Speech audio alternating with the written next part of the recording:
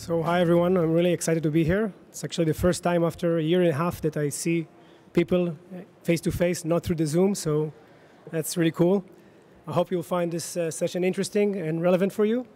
And during the next 45 minutes, I'm going to speak about how to architect a home care medical IoT cloud system. To be honest, it's not necessarily need to be home care. It can be any medical IoT cloud platform that you are architecting. Okay, so before we start getting into the details, a few words about BioT. BioT is a cloud-based solution, a SaaS platform that enables to take any medical device and transform it into a connected care solution. We do that by providing software that covers both the cloud itself and different components that are sitting on the outskirts, like in the medical device itself or in the gateway of the medical device. It can be a phone. We'll give some examples later on.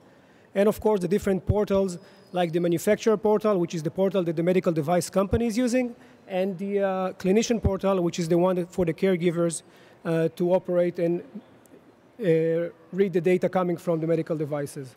And within the cloud, we have different processes that are running, like device management, device monitoring, patient engagement, and so on.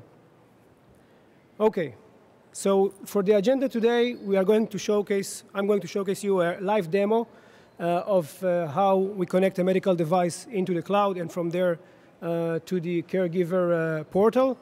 Then we'll talk about the challenges in architecting a medical IoT solution for home care, how we overcome our architectural dilemmas and barriers, mainly focusing on the physical connectivity part, not on all of the barriers, of course, and eventually showcasing an infrastructure of a quick and secure IoT solution.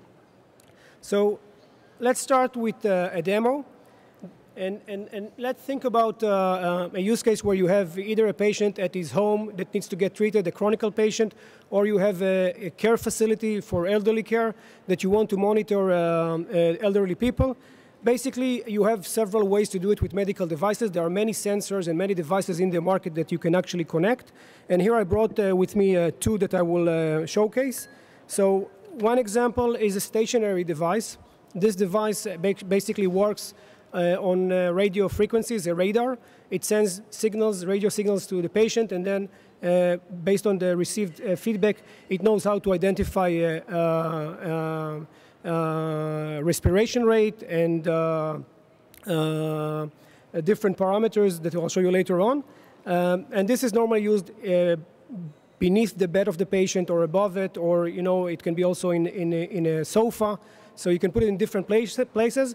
It's being charged from a standard 5-volt USB charger, so that's the way to connect it. And it sends the data through wireless Wi-Fi. So that's one example. And from wireless Wi-Fi, directly, of course, to the cloud.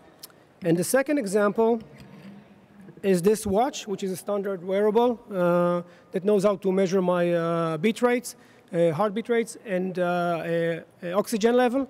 And this normally is wear on my wrist. And then once I'm using those type of devices, and we'll talk about it later on as well, normally the connectivity to the cloud is not done directly. It's using BLE, Bluetooth Low Energy, to be connected to a gateway, and the gateway normally is the mobile phone, and then the mobile phone sends it to the cloud. So these are the major two options. Pros and cons we will see later on, but in this case, when it's a wearable, you are not limited in physical locations. You can go anywhere outside the room. With this type of device, you are limited, of course, to a physical location, a proximity, but here you don't need to configure anything. Here, for elderly people, especially configuring the application, making sure it's running on the mobile phone is something that they need to do, and it's not always easy. So when architecting an IoT solution for medical devices, we will talk about it later on. These are the dilemmas that you will need to face and decide which type of solution to choose, if it's going through BLE and through a gateway or directly connected, with the different pros and cons. So let's start with the demo. I hope it will work. This is just to connect the power to the device. And once I do that, I'll also open my hotspot, so it will work as a Wi-Fi hotspot. And basically, this device will connect to the hotspot over here and will send the data to the cloud. It can be any hotspot, also the one that exists over here.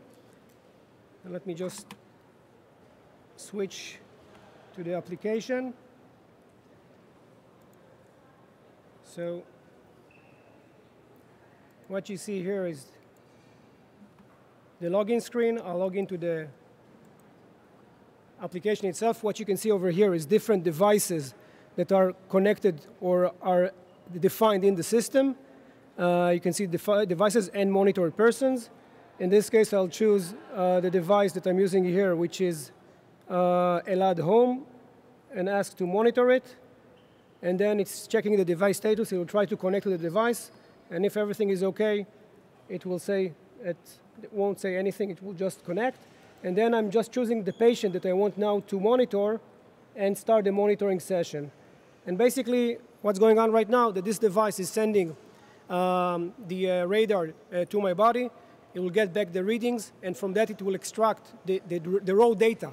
The raw data will be sent directly to the cloud. It won't be processed here. And we talked, the previous lecture was on edge computing. So here the idea is to use as simple as possible device, which should also be very cheap. We'll send the data to the cloud, and all the processing will be done in the cloud. The way that it is being done, this device is sending packets in an MQTT protocol. It's the one that sends telemetry data developed by IBM in the 90s. And in the cloud, there is a receiver that listens to the data that is coming and knows how to publish it to different listeners that are waiting for the data. So one of the listeners is my web application. And now what you can see over here, that I have a bit rate of 73 bits, heart rate of 73 per minute, respiration rate of 17 times per minute, and the ratio between the respiration rate, inhale and exhale, plus other parameter that says how good the quality of my breathing is. And actually, it's quite worse right now because it should be 5 is the best and 1 is worse. It's probably because I'm talking and I'm a bit excited, so that's why you see it like that. So basically, you saw here a very straightforward, intuitive, easy to use connected device demo. And I just plugged it into the network, to the power. I didn't even configure anything. Immediately start sending data. I just logged into the system, and I can now monitor the data. I can, of course, stop monitoring the data, and then basically go to the different patients that I'm viewing and seeing all the different readings of those patients throughout the time that they were actually measured. So basically, very straightforward. You can see here 2 things that actually happened in parallel in the cloud environment. One, for the real-time data delivery. There was a publisher that sent the data from this device to the cloud. There was a listener there, a gateway that actually distributed it to the relevant listeners on the other side. And that was done in real time. And in parallel, the data was also saved into the cloud storage and was processed for further analysis later on. So this was the first demo to show you, and I'm happy that it worked and no problems. So let's go back to the presentation. And I'll show you later on another demo, which is more on the backend part to explain how you configure such a system from the backend perspective. So just to summarize what we just saw, you can see it over here. We have this device that sent MQTT data packets to the cloud. In the cloud, there was a listener that actually sent the data directly to the other people that were subscribing to this listener, to this broker, sorry. And there are the listeners here, the manufacturer portal, the one that is managed by the device manufacturer, and the organizational portal. And that's what enabled us to see the data coming in and flowing in from the device to the display. And at the same time, it's being stored over here for further processing and analysis. You can run here later on different algorithms as you wish and as you develop them throughout the life cycle of the product. And the benefits of this approach here versus, for example, edge computing that was discussed earlier, that this device can be very simple. there is no security breaches or potential breaches because there is almost no hardware or software on that device. Everything is being sent in the raw format to the cloud, and only there it's being processed. The disadvantages is that once this is disconnected, then there is no reading. So I cannot actually understand what's going on from vital signs perspective with the patient. Okay. So now a step back and talking about why we need to build a connected care platform for medical devices and what are the challenges that we are facing once we do that. What's the difference between having a medical device for acute care at hospitals versus one that sits at home or remotely. So today, most of the medical devices are being developed and designed for professionals to manage. If it's a CT or ultrasound or infusion pumps, they're basically being used by either nurses or technicians that know how to operate it. Once you move to the home environment and you now want to have remote patient, not only monitoring, but also care, then those devices needs to be managed and operated either by the patient or by someone close to the patient, which are not professionals. And that's not easy. And you need to make sure that they know how to use it and also how to adhere correctly to the treatment so it will be efficient. And this is one big dilemma. The second dilemma is that once you start sending data to the cloud and you want to interconnect with those patients bidirectionally, you are now opening yourself and exposing yourself to different threats and different challenges that you were not exposed to before.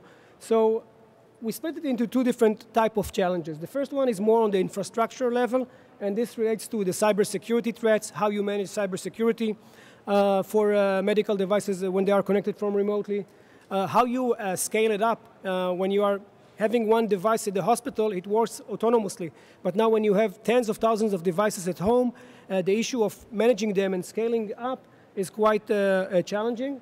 Of course, all the issue of privacy, how you make sure that the data of the patient is being anonymized, it's not being tampered, is being kept under the regulations, either here, which is HIPAA, or in Europe, which is GDPR. So all of those are challenges that normally medical device companies didn't face before, because again, once you build a standalone solution, you don't have any cybersecurity threats or very minimal ones, and you don't have privacy issues because you don't store anything on the device in most cases, definitely not patient information, etc. And the second challenge, which I also mentioned earlier, is around the usage of the device at a remote environment. How you make sure that the patient actually adheres to the treatment, that he uses the device in a proper way, and that the data is being sent correctly to the caregiver. How you don't overburden the caregiver. Now that he needs to monitor at the same time hundreds of patients, it's a different story. So how you build in different algorithms and alerts and rules into the system that will only extract the relevant data that will not overburden him. And of course, making sure that the platform also supports the new models of reimbursements when it comes to remote patient monitoring, and also introduce new capabilities and new features, like you can now go to pay-per-use capabilities because you know exactly when the device is being used and by whom. So you can now not just sell the device at one time, but you can work in subscription models and etc. Okay. So how do you architect a complete solution? Again, we can't cover everything in 45 minutes. So I'll focus mainly on the connectivity part and how you connect the device itself to the cloud and on those aspects. But there are many others as well. And I'll start by first understanding the value chain and how everything is interoperating and connecting together. So basically, we have from one side the patient that is using the medical device. It can be either directly like this one or through a gateway like this one. We have the medical device company itself, and over there you have several stakeholders that are really interested in what's going on with the device. It's both the product and R&D teams that need to make sure that the product provides the value and is operating in the right way, that they designed it to work. It's the different support teams that needs to make sure that the system, the product is operating and working well. And of course, the new capabilities and features and opportunities here that are mainly around AI and machine learning and deep analysis, and this is mainly by the data scientists, how you can now take all the mass amounts of data that for the first time the medical device company has access to and create out of it insights and meaningful actions. And of course, on the right side, we have the clinician, the caregiver, that needs to get the data and operate according to the readings from the device itself. So basically, once you connect everything together, you're getting into a unique situation where for the first time, the medical device company has access, direct access in real time and an ongoing access to both the patient and the caregiver. And from that, you can learn a lot and create a lot of value. And this is what normally happens with most of our customers. They can actually now collect information about what's going on with different patients and now run a query. Okay, I want to know, give me all the pregnant women in the third trimester that suffered from headaches. And you get all of the information instantly and you can act upon it instantly. And the values, of course, are endless when you're having a connected care solution. Okay, so moving to the dilemmas themselves. So it started in the previous session talking about edge computing. Where do you actually do the processing? Are you doing it on the cloud side or on the gateway side or on the front-end side, on the device side? There are pros and cons for each. If you do it on the cloud side, of course, you get the benefits of the cloud where you can actually protect your IP. If you're running some algorithms on this device and someone steals this device and can do reverse engineering, if you have some important IP on that, you're exposed. But once you do all the algorithmics, for example, the respiration rate or doing a biometrics identity from the device, then all the IP sits in the cloud and it's more difficult to hack it and get this IP. I'm not saying it's impossible, but it's much more difficult rather than having it, installed in hundreds of or thousands of places at the edges. And that goes also to the issue of data privacy. Once all the data is in a single place, it's much more easier to protect it and make sure that it's complying with all the regulations. Of course, also from a total cost of ownership, it's much easier to manage and handle everything in a single location rather in multiple locations. Once you work on the cloud, you have high availability and durability.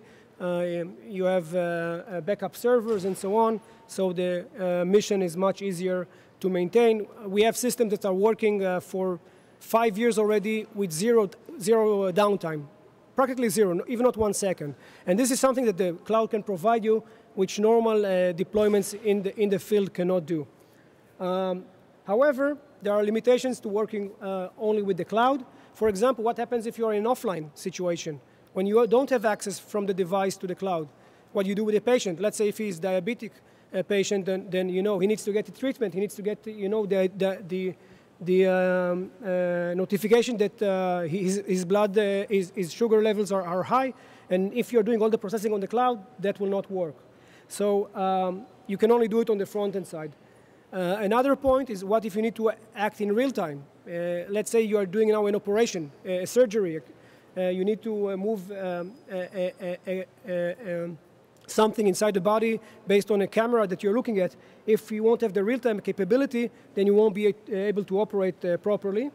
And last point is how much data you need to process. If it's just telemetry coming from this device, for example, which is maximum 1 kilobyte per second, which is actually much less, then the costs are minimal. It's a couple of cents per month. But if you need to send video, for example, or images, then it's a different story. You cannot send all the raw data to the cloud. It will be very, very expensive and probably not efficient. So basically, when you're actually designing your product and you're deciding in which mode to work, if it's more on processing on the cloud side versus on the gateway side, these are the items you need to look at and decide upon. And in many cases, you will do some kind of a combination. You will have an hybrid approach where some of the data will be processed on the device and the rest will be processed on the cloud. Second dilemma is where is the IoT gateway? You need to somehow for someone to manage the data coming from the device, and it can be in several places. It can be in the device itself, so here the gateway is it can be inside of the device. It can be a mobile phone that will act as a gateway, and it can be on the cloud itself. The reason again here also for choosing how to operate with the gateway are based on the costs. If you want to reduce costs, you would like to have a centralized gateway and not a gateway in each and every device. It relates on ease of use and the ability to adhere. So again, we gave some examples to that earlier. And it relates also to issues like energy levels. For example, if you want to have an implant that needs to work now half a year without being charged, you cannot put the gateway inside of the implant because it will dry the battery in a couple of hours rather than in a couple of months. So it really depends on what type of product you are building. For wearables, you would like to have a lifetime of uptime of a product for a couple of days without recharging. For an implant, it should be even years. And if it's a stationary, you don't care. You can actually plug it into the power, like I did over here, and then you can put whatever you want on the stationary device, as long, again, as the costs are making sense, etc. So basically, normally what we see in general, from our experience so far, when we are talking about wearables, normally the gateway will be the phone. Why? Because when a person goes with his wearable, he also takes the phone with him, and the phone is quite an extensive processing unit, so you can actually use it to do all the gateway work, and even more processing on top of the gateway itself.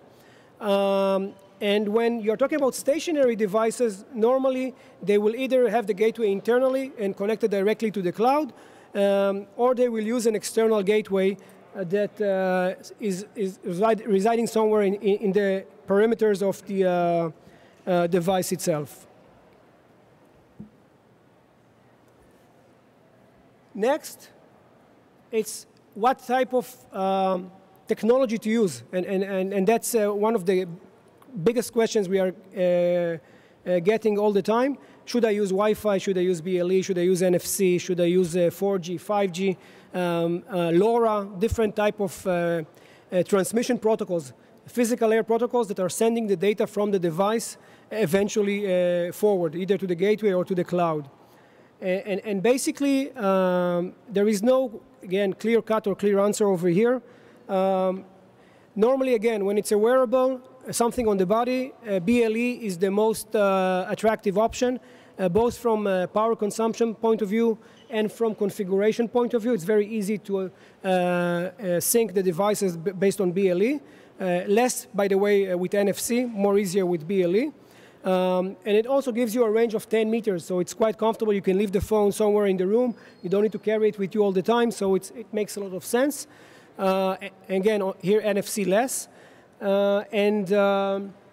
When it's a stationary device, then you have two options normally. It's either Wi-Fi or cellular. Wi-Fi is cheaper, of course, but has the limitation of, again, of area coverage.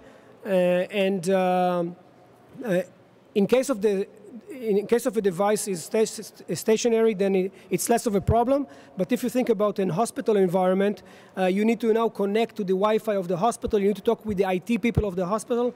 That's quite a challenging task. So doing it with 4G or 5G will actually enable you to overcome this barrier and have the data connected directly to you without having the IT people of the hospital involved. But you will have to bear more cost regarding the usage of the 5G or 4G network. So also here, it's really a matter of what type of product you are developing. Is it going to be used by hospital patients directly, and whether it's a stationary or wearable device. These are all important items. Last dilemma that I'm going to talk about is how to manage offline scenarios. Offline will happen in some way or another, either because an unexpected fault of the user normally, that the device will not be connected, he will not operate the application properly, and so on. And it can be also expected. Let's say that you have a device that you know that is going to get into operation room, and in the operation room there is no network connectivity. So you need to make sure that you can actually later on take all the data that was collected during the offline mode and upload it later on to the cloud. And same goes if the device is actually in the factory or in other places. Not always you have all the abilities to connect directly to the cloud. So you have different situations that you need to handle. And mitigating the offline dilemmas, you normally do by deciding whether you want to handle offline or not. And if you care about offline, then what kind of processing and storage you need to put in order to make sure that in a situation of offline, you can continue and operate until the online comes back. Okay. So now we are moving to the second part of the demo. And here I want to show you how easy is it once you're using an off-the-shelf platform for medical device connectivity, how easy it is to connect a medical device to the cloud and eventually create this type of bidirectional communication between the, or three-directional communication between the caregiver, the medical device company, and the patient itself. So I prepared a short video of the system. We are starting with the IoT console that introduces for the first time a no-code approach popular in the consumer IoT market to the regulated medical device space. For this demo, we have chosen two devices, a heart rate device and a blood pressure monitoring device. Templates are the key concept of the IoT console. They describe what a device is, what a caregiver is, and what a patient is, as well as other system entities. In this demo, we already defined two types of specific devices. One is the heart rate wristband, and the other is the blood pressure cuff. Let's look at the model of the heart rate wristband. Here you can see the general details, like, for example, the name of the template. In the Detail field tab, you can see the basic parameters of the device. In the IoT module, built-in attributes come out of the box, so you can see things like serial number, time zone, the organization the device belongs to, etc. The status field show you parameters that the IoT backend expects the device to report. For example, the firmware version. It is very easy to remove or add attributes to suit any device. For example, if your device does not give you the firmware version, simply click on the trash can icon. You can also see that we added an attribute that relates specifically to the heart rate wristband device. This is the battery level, which the device reports. You can also see that we defined it is a numeric attribute and added a validation rule stating that the values should be between 0 and 100. In case of readings outside a valid range, IoT will report to the manufacturer that the device is faulty. Now let's take a look at the patient template. In the Detail field, in addition to the built-in fields like first name, we also define custom fields for the background conditions with a few options. In the Measurement field, you can easily define what measures you want to track in the patient. In this demo, we defined heart rate and blood pressure. Note that for a numeric measurement, in addition to the valid range, you can also define a normal measurement range. Now, after we set the data model using the IoT console, it generated two portals. One is the manufacturing portal, and the other is the organization portal. The manufacturer portal enables the medical device company to manage device fleets across the different health organizations they support. The organization portal allows healthcare professionals and the administrative staff of the care provider to manage the remote care operation. Let's start with the manufacturer portal. For the purpose of this demo, we have three organizations. For organization number 1, you can see that 8 devices were sold and they are being used by 4 patients. If we need to add new customer, we can simply do so by pressing the button and fill in the details of the organization. Consider this as the cockpit that supports your devices and customers. Let's now move on to the organization portal. As you can see, we are logged into the organization portal as Dr. Fisher, whom we created using the clinician template. This user belongs to Demo Org 1, and Dr. Fisher has access to 8 devices that belong to his 4 patients. You can see that each patient is using 2 devices, the wristband, and the blood pressure cuff.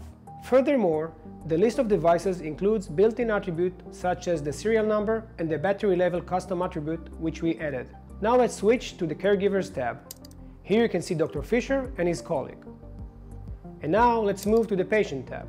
I would like to point out another custom attribute we added, which is the background conditions.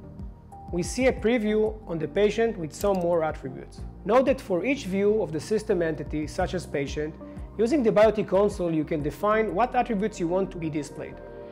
For example, we chose to display background condition as one of the columns in the table view of the patient, whereas in the preview we chose to display the phone number. Now let's take a quick look at Danny. All the fields that you see here related to Danny were generated by the IoT console. We are set to go. Once all the required information is in place, we can start using the medical devices. Let's see how it works. The Mio uses a sensor to monitor my heartbeat. The data from the device is transmitted to the application. To show you how Dr. Fisher can monitor me remotely, I will go to the Measurement tab. As you can see, only one device is active, so we are getting the readings of the heart rate, but not of the blood pressure cuff. Now let's also take a look at the past measurements. The historical data stored in the cloud can be accessed here. The historical data graph is static, but you can choose the sample period to get the exact information you're looking for. So let's select a range of 1 day. The live measurement I just took and some old measurements from last night when I was jogging are displayed. You can also see the blood pressure measurement I took last night.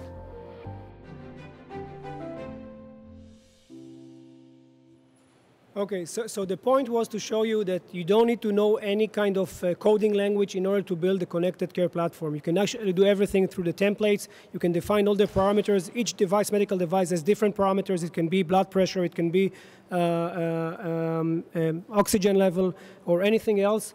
And the idea is to be able to define all the entities that you need in the system. It can be the medical device itself and its parameters, and it can be the organization levels and the users through that templates. And we call it, of course, no-code approach. Basically, it enables you to create, at the end of the day, a system that shares data between patients, medical device companies, and clinicians. And of course, on top of that, you can define and implement different algorithms as you choose to.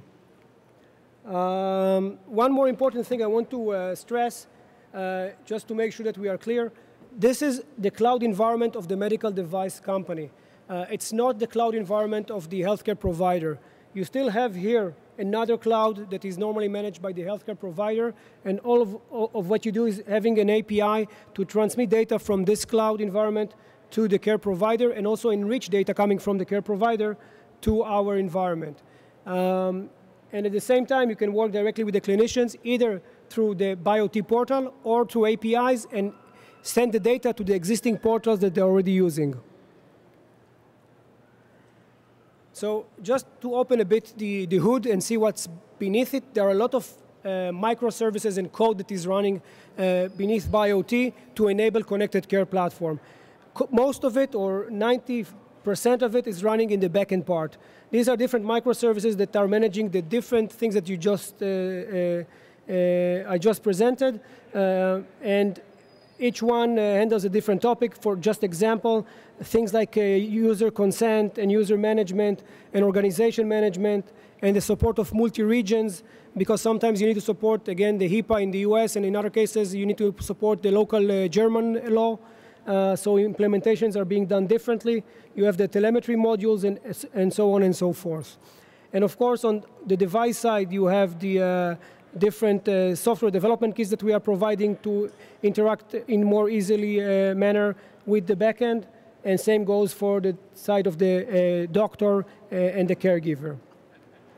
The platform is agnostic to the cloud itself. It can be either Azure or Google or AWS, or it can be an on-prem cloud. And basically, this is an example of a deployment. So what you can see over here is the medical device that is connected either directly or through a gateway to the cloud. In the cloud, you have different services that are running. In this case, it's an AWS cloud account. So we are using the S3, which is a storage service, and we are using a TimeStream which is a new Amazon database service that they are providing. And in this case, you can also see here a redundant configuration. You have everything set up twice to make sure that you have high availability. So this is eventually how the architecture looks like at the end of the day. So just to summarize everything, once we are going to Internet of Medical Things, you can introduce new use cases to the medical device. It's starting from remote patient monitoring. It continues with features like increased patient adherence, persistence, and compliance. For example, if I know that a patient needs to take a medication at a certain point of time and he's not doing it, or doing a treatment, sorry, then I can send an alert to remind him. It's to promote the proper use and safe use of the devices in case you identify something wrong with them. And of course, remote device maintenance and real-world data research. So many new things that are being opened to you once you're going to Internet of Medical Things. And last but not least, of course, is the financial business model. So you can now enable reimbursement for remote patient monitoring, and you can introduce new billing methods, as I mentioned earlier, like pay-use concepts. And you can do all of that in a matter of months. So basically, with the platform, you can do it in less than 2 months, rather than if you need to develop everything on your own. So it depends where you stand in the cycle. If you don't have any resources that understand IoT and security and privacy and cloud, you need to recruit them first and then scope the solution and plan it and design it. So that can take up to at least 1.5 years. It really depends on how prepared you are to start. And sometimes it can also take 3 years. So using a platform, of course, saves you a lot of time, efforts, and risks. So up to 80% of your time to market, up to 5 times costs of the operational ongoing costs, because you don't need to care about updates of security and privacy compliances issues. You don't need to care about cloud optimization issues. It's all being done as part of the use of the platform. Of course, you don't take any liability from cybersecurity or privacy, and you enjoy the patient engagement workflows that exist with such a system. That's it in a nutshell.